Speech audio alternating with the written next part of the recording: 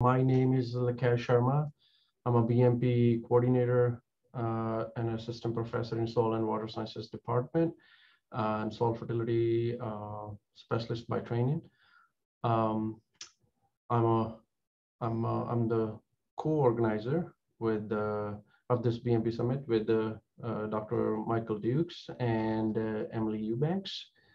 Thank you, both of you, for helping me in developing this BMP Summit.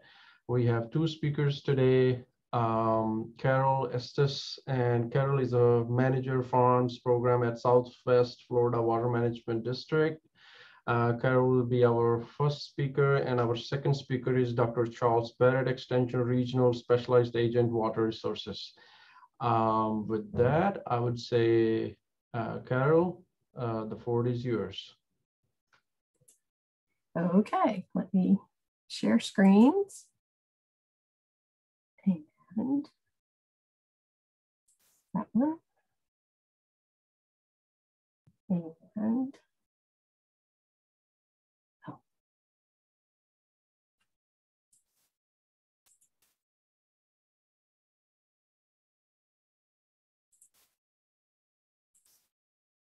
Hang on. There we go. And there we go. You guys see my slide? Yep. Okay, and I'll get started. Good afternoon. I'm Carole Estes, as he said, manager of the Southwest Florida Water Management District Farms Program. And just as some background, I've been with the program since 2004, and before that, I did environmental consulting in Lakeland, Florida, and in Arizona, and I'm a professional geologist.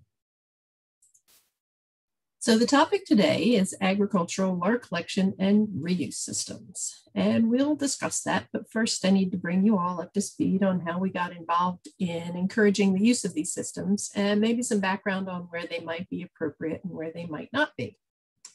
So I work in a program called FARMS, and because everyone needs a nifty little acronym, we came up with this one for our program, which is Facilitating Agricultural Resource Management Systems, or FARMS.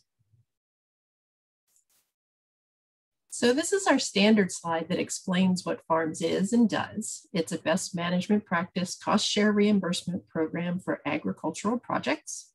It was created in 2003 in partnership with FDACS. And our goals are primarily to reduce groundwater use, but we also want to improve water quality that was impacted by mineralized groundwater, improve natural systems functions in wetlands and in other watersheds. And also very recently, we've been tasked with trying to make nutrient management improvements in the district. The types of projects we typically do are alternative water supplies or our reservoir projects. And then conservation, which would be automated pump, automated valve controls, soil moisture sensors, weather stations, that sort of thing. And like I said, we've recently been allowed to begin to fund systems that retain or reduce nutrient loading. So we got our start in the Shell Prairie and Joshua Creek SPJC watershed. And that's the pastel region that you see down in the southern part of the district.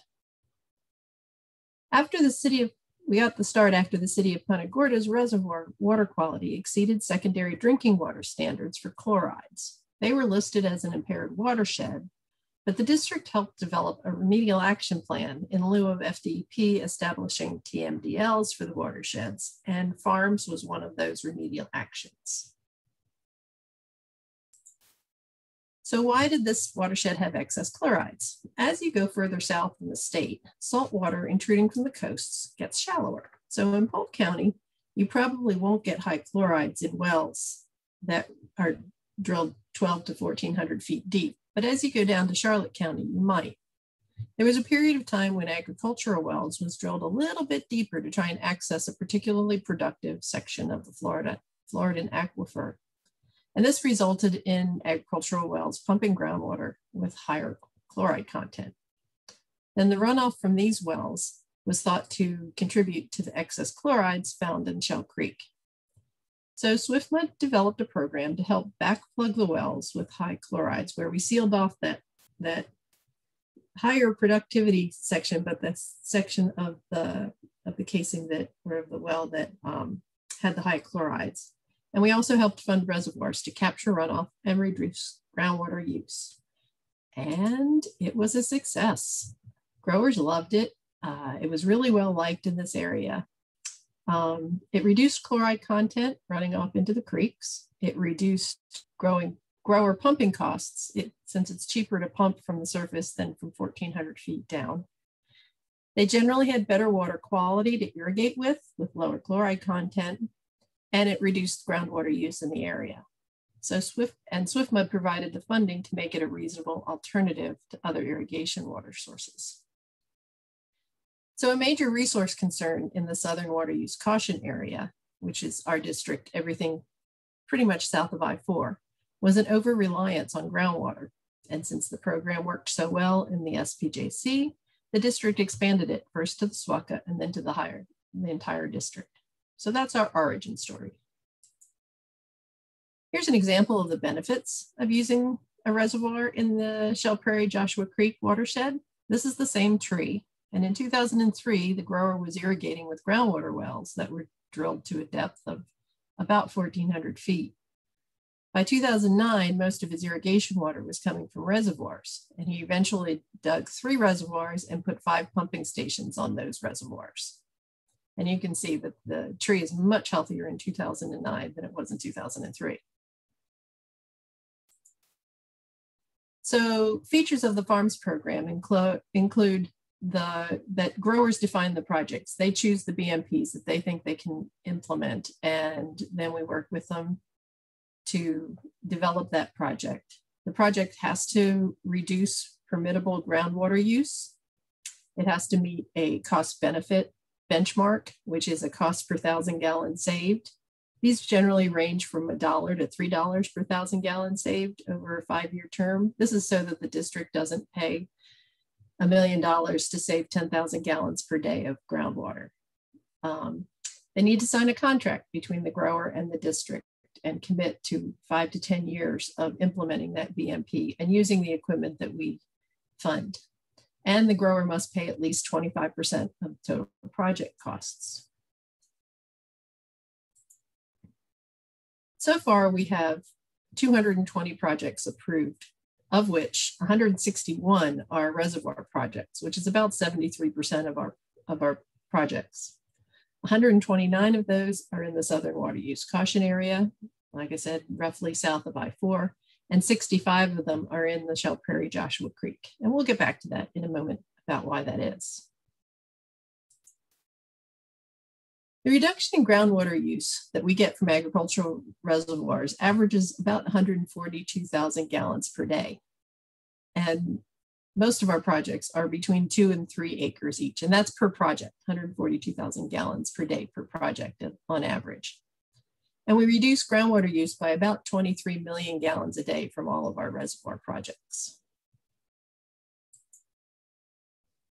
Over the years, we needed to get a handle on what any particular reservoir could produce on a regular basis, so we could estimate the benefit to the district for the project. So 10 years ago, we looked at the average size of our reservoirs and what they produced and came up with an entirely empirical rule of thumb estimate. We revised this estimate a couple of years ago and came to almost the same conclusion. With the most recent estimate, we looked at 106 reservoirs. We threw out the very large reservoirs that we have some that are over 100 acres. Those are generally naturally occurring reservoirs or lakes, or they're old burrow pits or shell pits. And we threw out the very small reservoirs, those with generally less than an acre. We also based this estimate on what a grower uses out of the reservoir rather than what the reservoir might actually yield capacity-wise. And since we're estimating that using the reservoir is key to our cost benefit, it might actually have the capacity to produce 100,000 gallons per day. But if the grower only needs 45,000 gallons per day, we don't want to overestimate the potential groundwater use reduction. And these estimates are not volume-based, and both times we arrived at an estimate of about 30 to 40,000 gallons per day per acre of reservoir. And we generally estimate the reservoirs are about 12 feet deep. But as I said, it's really just the acreage of the reservoir over the versus the amount that reservoir is being used. So where and when do agricultural reservoirs make sense? Location is key. In our district, primary areas for reservoirs is south of I-4 and west of Highway 27, which is sort of the southwestern portion of our district. You go much to the north, it starts to get too karstic, but we've done some reservoirs to the north of I-4, but not very many. And to the east, we have large sand ridges of the Lakeland and Lake Wales Ridge. And any excess water in these sand ridge areas doesn't run off. It just is absorbed by the very sugary sand found in the area. Also, farms to the north and the east tend to be smaller farms, and a farm has to have sufficient permitted quantity of groundwater to support the cost of the reservoir project, which can be between $200,000 and $300,000. Further, for a grower to commit to using a reservoir, it has to make some economic sense for him or her. In Shell Prairie Joshua Creek, the obvious incentive was they got better quality water to irrigate with. For other growers, it's the pumping costs. And for other growers still, it might be a lower pH found in reservoirs than in the area's groundwater. Another benefit to the environment is the nutrient retention potential of agricultural reservoirs. Until recently, we were only able to fund nutrient retention projects in the spring sheds. But last year, the governing board allowed us to start opening up the program to fund nutrient retention and reduction projects district-wide. They also had to provide the ability to reduce groundwater use in addition to the nutrient benefit. We were still keeping that constraint. We knew about the tools used to estimate nitrogen retention in stormwater ponds, so we decided to take a shot at estimating the nutrient benefits of agricultural reservoirs. Patrick Terra of Interra did these calculations for us, and we haven't thoroughly vetted them yet, but it makes sense that there is some nitrogen retention benefit to these reservoirs. And again, this is very, very preliminary data. We forwarded them 93 farms funded reservoirs and the specifications of those ponds, the size of the pond. They then calculated the size of the watershed, and we provided the location so they could determine the soil types and a lot of the other information variables that go into the model. He used the BMP trains model, which was developed by UCF. And this model is also used to estimate stormwater pond nutrient retention benefits. And what he found was that on the average, agricultural reservoirs could retain about 60% of the annual nitrogen loads that would be retained or withdrawn for irrigation. So how do we know the reservoirs work to reduce groundwater use? Well, every project that we do must meter their groundwater and their reservoir water use. Each project is tracked monthly to check estimated groundwater quantities reduced. We have 199 operational projects with an actual cumulative offset of 26.6 million gallons a day that we're reducing groundwater use within our district. And overall farms accomplishments, we've had 220 board approved projects with estimated offsets of 29.87 million gallons a day. Our total project costs have been around 77 million since 2003, with the district portion equaling 43.7 million. And that breaks down to about 56 to 44% district to farmer ratio. And our projects have worked out to about $2.09 per 1,000 gallons saved, which is significantly less than public supply cooperative funding projects. So it's a very cost-effective way to reduce groundwater use. And so far we've been budgeted $6 million each year since 2010, I think. And so we still have money to fund the projects. And with that, I will turn it over to my colleague, Suzanne Archer. She's in the St. Johns River Water Management District, and she's going to talk about their agricultural water collection and reuse systems. Thank you, Take it away, Carole. Suzanne. Yeah, good afternoon. I've been with St. John's for going on 8 years. My background is actually horticulture. I started my career in the greenhouse business in Apopka, first with bedding plants and then tissue culture and foliage. Next slide, Carole. So the St. John's River Water Management District has had a dedicated agricultural cost share program since 2015. There's an annual budget of $3 million, which is divided between the Tri-County agricultural area of Putnam, Flagler, and St. Johns counties, and then the district-wide, which is the remaining 15 counties covered by our district. There's an annual cap of $250,000 with funding up to 75% for projects that conserve water, make water available through alternative water sources, or reduce off-site nutrient loading. Next slide. Alternative water supply and agricultural water reuse are much less common in St. John's compared to swift mud.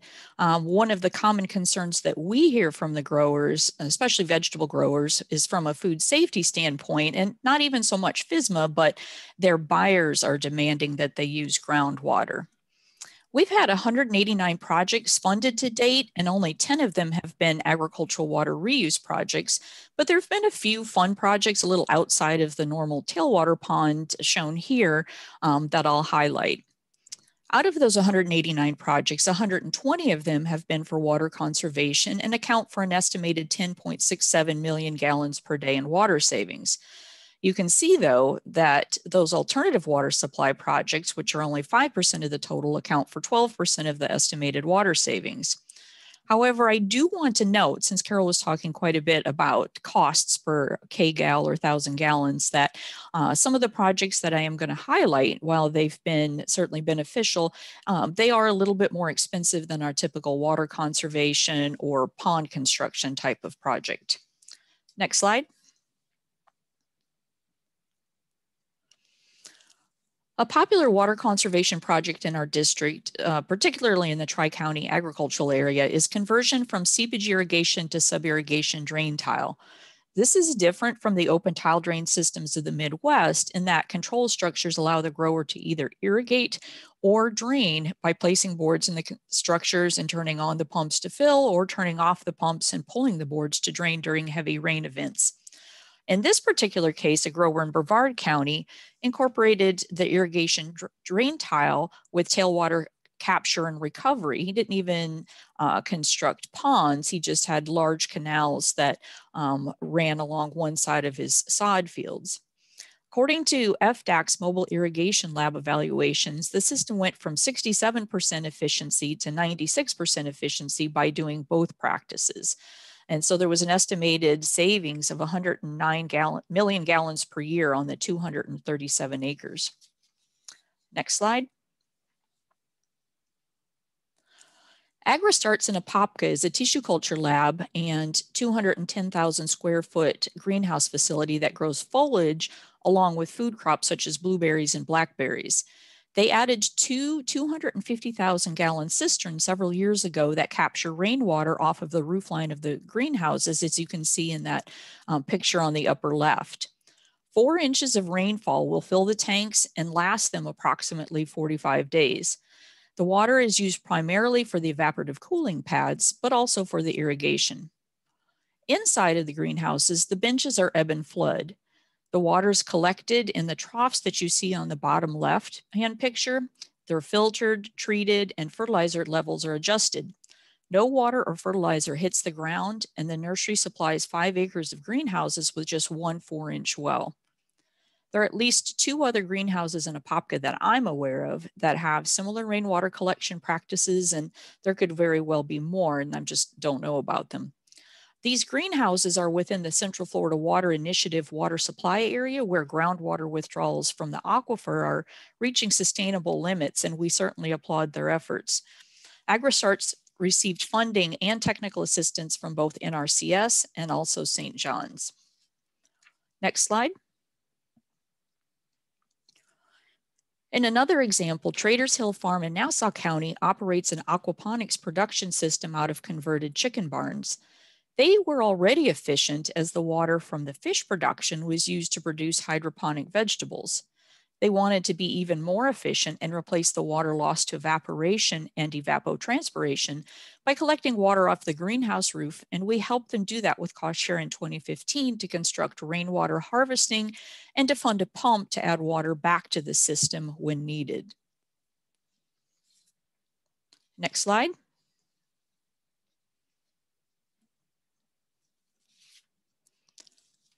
Loop's greenhouse in Duval County has been in existence since 1959. They wanted to conserve water without the expense of completely retrofitting their entire greenhouses and converting to ebb and flood benches. So they purchased metal troughs, as you see in that top picture, and laid them right on top of the expanded metal benches. And then, of course, the containers go on top. And you can see where the irrigation comes out at the beginning of the rows to fill the troughs. This way, they're able to capture all of the water and fertilizer, filter it as seen in the picture on the right, treat it, and adjust the EC for the next irrigation cycle. According to the Mobile Irrigation Lab audit, each table had been receiving 115 gallons of water, with 70 gallons of that hitting the ground and lost. Because they had overhead irrigation and high-value container crops, which obviously the pots are spaced out, they were irrigating not just the pots, but the spaces in between. With this retrofit, water and fertilizer no longer hit the ground. We've also done a few tailwater pond construction projects, but I just wanted to hit on a few of the more innovative or out-of-the-box methods of agricultural water capture and reuse. And Carole and I will be happy to take questions at the end after Dr. Barrett is done. And that's it for me. Thank you.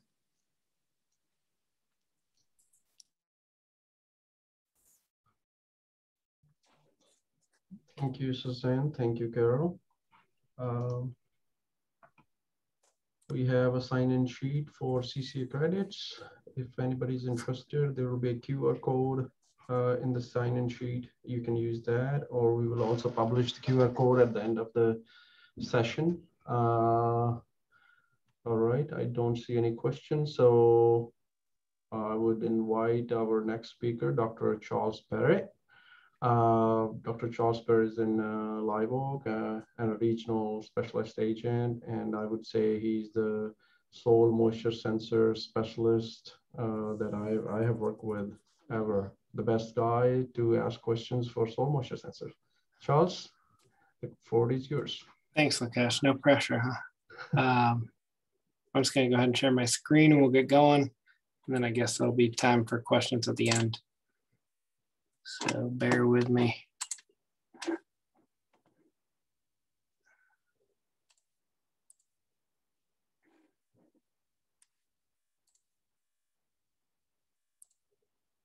All right. Is that looking correct? Can anybody give me a... Perfect. Awesome. So if you've heard me talk about soil moisture sensors once, you've heard me 1,000 times. This probably won't be amazingly different, but I saw a lot of names in the online on the group, on the participants list that I haven't seen before. So hopefully I'm reaching some new folks. And if you've heard this before, maybe you'll pick up something new.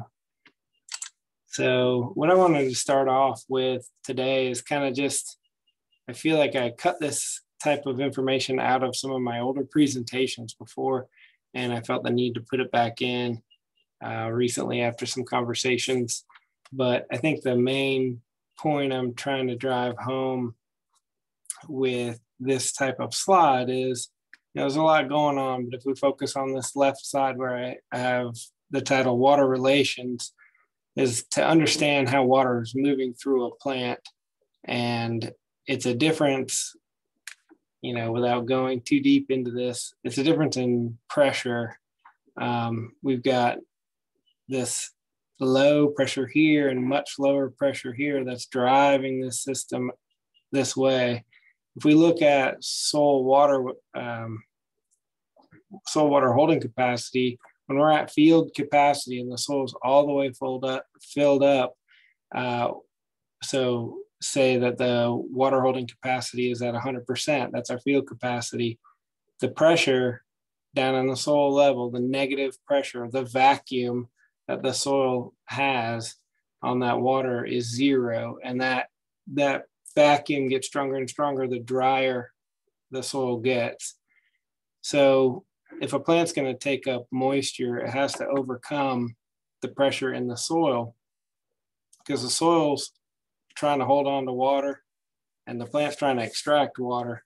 And it gets to a point where when we reach permanent wilting point, where the plant cannot extract any more water from the soil. The soil's holding on to the water more tightly than the plant can extract water. Just to, I don't know if that was even helpful, but this is just kind of how I'm trying to think of things. You know, the plant's losing a lot of water through this transpiration stream, and it's doing it by this gradient in pressures. So that's why irrigation is necessary in Florida. That's why we have to irrigate in most of our soils to keep a crop, because our soils don't hold a lot of water, and we'll lose that water quickly, and the soil will become so dry that the plants can't take any more water out of the soil. All right, I beat that up, but this is what I like to talk about. So once we have it in our mind that the plant's taking water out of the soil, how can we visualize that with a graph? So these soil moisture sensors that I use throughout the state are capacitance type sensors. I've also used TDR type sensors. I'm not talking about tension-based sensors. The last page, this last slide, I'm talking about tension here. This is the measure of tension in the soil and tension in the plant. I'm not talking about that here. Here I'm flipping it over into things that us normal people understand, which is if I have an increase in moisture, the line goes up. If I have a decrease in moisture, the line goes down. And that, to me, that makes much more sense. And this is the level that I think at. So what happens on these lines is this black line is at 4 inches. This red line's at 8, 12, and 16. So if you can follow these lines down, they're going deeper and deeper in the soil profile. During the day where we have root activity, we'll see water uptake look like this. This is a decrease in moisture. This is water being taken up by the plant. Something else to point out, and I think everybody can see my mouse when I wiggle my mouse around, is the gradual curve here. When we change from this slope to this slope, there's a curve here, and then we change again right in here from this downward slope during the day to this flatter slope at night. That change is the sunrise coming up. So the intensity of the sun, we start off very light in the morning with daybreak, and then it gets intense, and there's a maximum amount of water uptake that we're going to see. And so what we're seeing here is the sunrise and the sunset on the graph. At night, it's more or less a flat line. During the day, we start taking up water again. At night, flat lines again. And so if we can start to see this pattern, this is a real basic lesson in soil moisture sensor data interpretation. If we can see this day-night pattern, we can start to piece together what's going on out in the field. Another thing to point out is this increase in moisture. When we see this spike on the lines, we can see how deep the moisture went. And in time, we can measure how much time it took for it to get to 4 inches, from 4 inches to 8 inches. And on this irrigation event or this rainfall event, maybe we had a quick little shower and then boom, we had a more intense rainfall, but it was short-lived. And so the water only went down to 8 inches, and you can just barely see a tiny little bit of an increase down here at 12 inches. So maybe the water stopped really somewhere more like at 10 inches, but we don't have a sensor at 10 inches. With this vendor, this soil moisture sensor also has a summary line. This line down here at the bottom is a sum of the lines up here on the top. And so from that, we can measure root water uptake, the total amount of water that was taken up from one day, and then we can measure it for the second day. And by comparing these 2 days, if the weather was the same, we could say, oh, okay, on this second day, we took up less water than we did on the first day. What's going on? Was there less water there? Maybe we need to start thinking about irrigating. Or it could just be that this second day was cloudy and this day was sunny, and so we took up less water on the cloudy day, which makes perfect sense. So there's a lot of information already that we were talking about just on this simple slide. We know how deep an irrigation or a rainfall event went. We can see where our active root zone is. We can quantify how much water is being taken up by the plant. So we went from a more simple representation of data to a more in-depth representation of data, but the data are the same. We see here this is a rainfall event. We see a big, strong, quick infiltration event. Water went from 4 to 8 to 12 to 16 inches rapidly. And this rainfall event went deeper and deeper, which I'll show on another slide further in the presentation. But you can compare this rainfall, this big, heavy rainfall event, to this more shallow irrigation event, where we only irrigated down to 8 inches, this 8-inch line. So what am I looking for here is, did I irrigate to where my root zone is or not? Did I not irrigate so far past my root zone? I'm comfortable with this irrigation event going down to 8 inches because I can just barely start seeing a little wiggle in these lines. That's telling me that my roots are clearly here at 4 inches, but maybe they're somewhere in here at 6 inches because I'm having an influence on the moisture at 8 inches. Here I can clearly see root activity at 8 inches. I can see it here clearly at 12 and clear at 16 here. And over time, as this crop grew, the roots went deeper and deeper. So this is something that we are able to see with these soil moisture sensors that we wouldn't be able to see without destructively harvesting a plant and digging up and seeing how deep the roots were. So this gives us our eyes in the soil type deal. It looks a lot more intense, I think, at first when you see all these lines. But I think my advice to folks is to stop and pick it apart. Just be patient. If you're looking at these lines, there's most of these vendors online, you can manipulate the graph to expand the field of view so you can see many more days. You can maybe adjust it to a month range and then go down to a day range. And if you play with these different views, you can see different things. So that's my suggestion. Or sometimes you can turn off and on these lines. This vendor here is AquaSpy. You can turn these lines off. So I have all the rest of them turned off. I just have the top 4 lines turned on to where you can kind of pick them apart. This is that same AquaSpy graph, but you can see where these deep rainfall events make it down, some of them almost down or past 48 inches, like down here at the end where we had a lot of rainfall and in the middle of May this year, not this year, 2021, but the year on this slide. And so you can see how all this rainfall stacked up, and eventually, here in the beginning, we're getting some rain.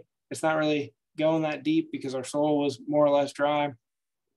And then as more and more rainfall events added up, you can see, boom, it reaches this tipping point where we had enough rain and we filled up enough of these soil layers that we just started pushing water down past 48 inches. And this is, past 48 inches, your crop roots aren't really doing a whole heck of a lot in most crops. And so that's water that's lost, and that's potential nutrients that's lost. I would say that most of our crop roots are going to be somewhere, most vegetable crops somewhere around, down to 12 inches that are really doing work. You can get into some of these agronomic crops like corn where you can get down to 2 feet, where I feel comfortable at 2 feet saying, you know, you're doing some work at 2 feet, but still, regardless of any crop, 90% of the work is being done in the top 12 inches. This was a watermelon plant where the drip tape came disconnected on the line in the bed that I had the soil moisture sensor installed. So we got to see what happens when a watermelon plant goes into deep drought stress. And so it will apparently put roots all the way down to 48 inches on a watermelon crop. And that's not a good look for your watermelon crop, I promise. So another feature on this site that I don't always point out is this spread right here. This vendor has the option to where you can spread these lines out. The spread is in reference to these lines. So if I clicked on this and went down to 0, all these lines would be on the same y-axis. But by spreading this out, I can see more clearly these lines because there's more separation between them. And so that kind of makes things easier to digest. And this is kind of what I was talking about with the rain, but I forgot I had animated that slide. So I'm going to go here. So here, kind of what happened is kind of like what we saw in the last one, just with a different vendor here. We see what happens between irrigation events. And this farmer irrigated here and then was waiting for the rain. And the rain finally came here right on the end. But I wanted to show kind of this progression of drought stress and to show why plants, I mean, I guess I try to personalize plants maybe a little bit too much, as somebody with a PhD should do, but I like to think of them more or less as people, and they're smart people, these plants. What they do is they take up the easy water first. That's what this graph is highlighting. So we irrigated and we see root stair steps up here at 4 inches. So we're taking up water, but you see how we're taking up less and less water as time goes on. And that's because there's less and less water there to take up. So what happens next? Well, I dive down to 8 inches and I'm going to pull the next easiest water to take up. So it starts pulling up water there. And later on, it was like we depleted the water from 4 and 8 inches. So let's try getting some water down here at 12 inches. Well, take up the water there at 12 inches, we flatlined. And you see how these lines become real flat. There's no more water uptake happening there. So then we start pulling down here at 16 inches. And so you see how that progression over time, what happens if you don't irrigate a crop, they'll dive down deeper, and you'll encourage root growth. And this is kind of that concept of primed acclimation that you hear about sometimes in cotton, or other crops, where you can kind of pre-drought stress acclimate crops by giving them a shot of water early on, letting them start to develop a root system, and then pulling out the rug from them while they're still vegetative, let them build a big root system so that later on in the season they have a big root system. Especially that's good for when you're putting on a fruit crop or something like peppers or tomatoes. So that's that. And then I'm going to try to not dwell on this too much, but I know we got a lot of visitors from other areas of the state, and all the examples up until this example have been in well-drained soils, deep sandy soils. But this graph here is from a seepage irrigated system over in St. John's Water Management District, but it could be in South Florida, anywhere where we have seepage. And what you see, what I'm trying to show is this is just a graph with all the lines on the same y-axis, like you would make in Excel. And the lines are not spread at all. This is just how the cookie crumbled here. And what you see early on, well, I highlighted all my rainfall events. You can see all these spikes where we had irrigation or rainfall. This is all rain because this is seep irrigated. So, but you see early on here where I had drier soil and I got some rain, it acted as overhead irrigation. So I see an increase in moisture, and then I see my typical stair step pattern, right? Water being applied from above. I see this stair step pattern right in here, if you're following along with my mouse. Okay, what happens in this area is what I want to show to all my seepage irrigation folks is this is what water uptake looks like from below when we're supplying water from below. And so what happens is, this goes back to that very first slide, we deplete the moisture at the top of that soil profile. So our pressure gets more negative up there. That means the vacuum force gets stronger at the top of our soil profile. So that's up in here. Well, you'll have to bear with me, but it's at the top of the soil profile.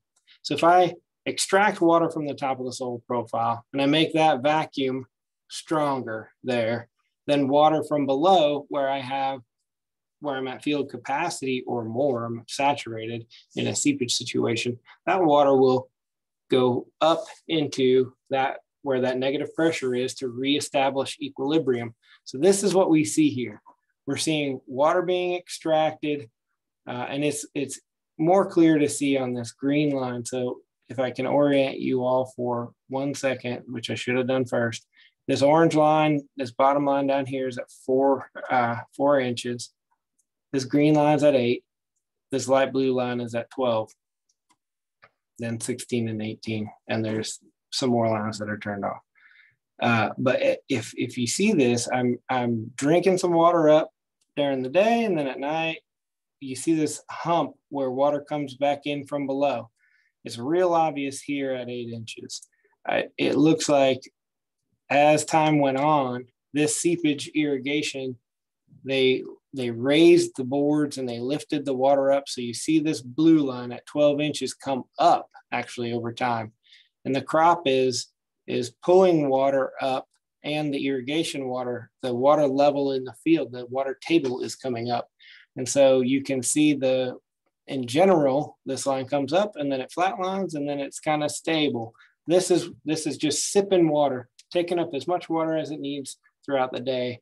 From a crop production standpoint, seepage irrigation, you can do a really good job of supplying adequate moisture. It just takes a lot of water to seep irrigate a field. And I won't belabor that point. But this is what it looks like. I always think this is super interesting to see. You can see it's happening at all depths. You see this thing, this little wavy, I don't know how else to describe it. It's a wavy line, but that's what it looks like. That's water coming from below. This is a crop. This crop didn't die. This crop was very healthy, but this is what it's supposed to look like on seepage irrigation. So it's a different picture, I guess that's my summary, than what you see over here, where you see the stair steps and it's super clear and you can see the moisture trend going down over time. And then it's replaced and then blah, blah, blah. So I'll move on from here and hopefully we'll get some questions on this later on. But it's very interesting to me, and I hope more people can learn to see this because seepage irrigation does cover a lot of the state. I'll leave everybody with a success story. This is kind of a phone call that I got, and it goes back to what I'm trying to tell y'all. It can look like wavy lines at first, but really, if you start to pick it apart, what do you notice? You notice here we have 2 irrigation events a day versus here. When the phone call happened, we switched the farmer over to doing 3 irrigation events a day for a shorter duration. Here with the 2 irrigation events, the run times were too long, and you're seeing a lot of moisture get down to this bottom line. Here, where we're doing 3 shorter irrigation events, you see much less water get to that bottom line. And what happened was they were getting behind here, and here they were maintaining. So we were more or less putting the water back that the crop was using each day here. If we had seen a trend going upwards, we would have been getting ahead. We would have been applying too much water. But here we were maintaining with what the crop needed. So that's what we were able to do. We were able to save a whole hour's worth of irrigation per day. So if you think about a large drip system, I think this turned out to be about 7 million gallons of water from this farm based on the number of days and the number of hours of irrigation saved. But I mean, we've been able to save on one big corn farm, we were able to save 200 million gallons of water over the course of a season. And we did that 2 seasons in a row so far. And that's been backed up by the Suwannee River Water Management District. They have metering data on those pumps. So we're able to save a lot of water with these soil moisture sensors just by managing the water, putting back what the crop uses and not more and not less. So with that, I think we're probably good to go for some questions. And I'll stop sharing. Thank you, Charles. Thank you, Suzanne. Thank you, Carole, for your awesome presentations. We have some question answers going on, some chats going on in the chat box. There's no question left. I think there was a question for Michael Dukes, and I think Suzanne had already answered that. So, oh, okay. So there is a question. Do we have Estes publication, or can the group recommend a few method papers on use of soil moisture sensor for monitoring soil moisture in pasture systems, applied field trials evaluating pasture BMPs? Charles, do we have a publication on using? No, I haven't seen anything evaluating soil moisture sensors in pastures. I have used them, but I have done zero research on that, and I don't know if we're there yet on any of that. There's some work being done out in the Panhandle, but I don't think we're to a point where there's an Estes pub on it either. Thank you, Charles. Folks, we have a survey link available in the chat box. Please use this survey to improve our programming. The survey also has some questions related to the presenters. If you want to adopt a soil moisture sensor, you can reach out to the concerned person directly, or can send me an email and I'll get you in touch with the person that works on it. Please use this link. This is less than 60 seconds that will ask you to answer all those survey questions. We have a QR code for your CCAs. If you're interested, you're applying for the CCA credits. All right, I don't see any question. I may have a question for Charles. Charles, how, there are growers that are using fertigation, nitrogen through the irrigation, which we call a fertigation, as a source to split their nitrogen application across the crop growth period. If there is a rain event that goes over 10 days or 15 days, and it's giving enough sufficient moisture for the crop, how those growers can use soil moisture sensors to apply nitrogen. Basically, the water requirement is already fulfilled, but the nutrient requirement is not, but they have no other way to apply nitrogen. So how to address that kind of a situation? Yeah, that's a good question.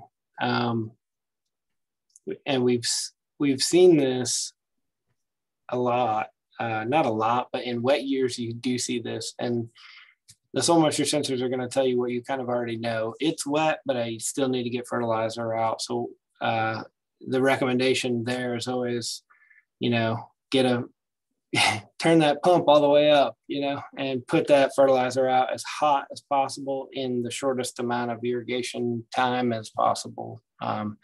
Because you don't have to worry about burning your crop because there's adequate moisture already. So that's usually, I like, if I digress here a little bit, I'm sorry, but I like to put fertilizer out fast. I'd rather inject fast, either in a pivot or on drip, especially on drip though. I'd rather pressurize the system, inject as fast as I can, get it into the system as fast as I can to be uniformly distributed, and then get it out there and flush out my system and turn it off, so that as much of the fertilizer is at the soil surface as possible, because every time we get a rainfall event and every time we irrigate, we have that potential of pushing the nutrients further and further in the soil.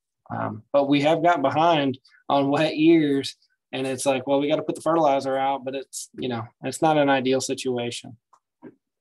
Yeah, I won't complain this year. Finger crossed. All right. So Dr. Dukes also asked me to comment on the cost of the sensors, maintenance, et cetera, and also how many do you need? So the cost, if you're going to outright buy a soil moisture sensor unit like what we're using, which is a probe, a data logger, and a cell phone subscription, you're going to look at to purchase it somewhere around $2,000, and then there's a cell phone data fee every year. There's a million ways to set it up, but you're going to be somewhere around $2,000, and then a couple $100 each year on the data plan per sensor setup. And then the how many do you need on a typical pivot? Usually the most we'll see on one pivot is one. You put it in the most representative area. This goes for drip or any other seepage, any other farm. Get one, start with one, put it in an area that represents the bulk of your fields or the bulk of your irrigated area, and learn to use the technology and figure out how to manage what your crop looks like, how to manage, based on that one sensor. And then you figure out how many more you want from there. And that's an easy question. After you've looked at these, after you looked at the data long enough and you figured out how to use them, you'll know where you want to put them and how many more you need and how many you think that you can keep up with. That's my advice on that. You want to tell about cost share? There are some cost shares from FDACs, right? Sure. Some brands. FDACs and the water management districts up. So we heard from Southwest Florida. We heard from St. John's already that there's cost share for soil moisture sensors. FDACs does it as well, and Suwannee River does it. So the majority of the state's covered with cost share for soil moisture sensors. Perfect. All right, we do not have any more questions. All right, so if you have any additional questions for any of the speakers, please reach out to me or Dr. Dukes or Emily. We will address your questions to the presenters and get your answer as soon as we can. If you have any additional questions for buying soil moisture sensors, please reach out to Charles or me, and we can address your questions about that. I think that's probably it. So we have one more session next week left over with Dr. Lincoln Zotrelli, and I think the BMP Summit will be over after that. But we have a very successful summit this year, virtual working very good. Thank you, Charles, Suzanne, and Carole for your presence and helping us understand all the concepts about soil moisture sensor and chlorine. Especially there was a good question on chlorine. So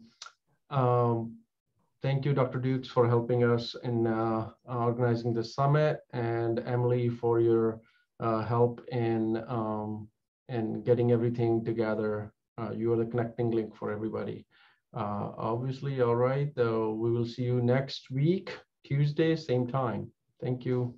Have a good rest of the day. Thanks. Bye-bye.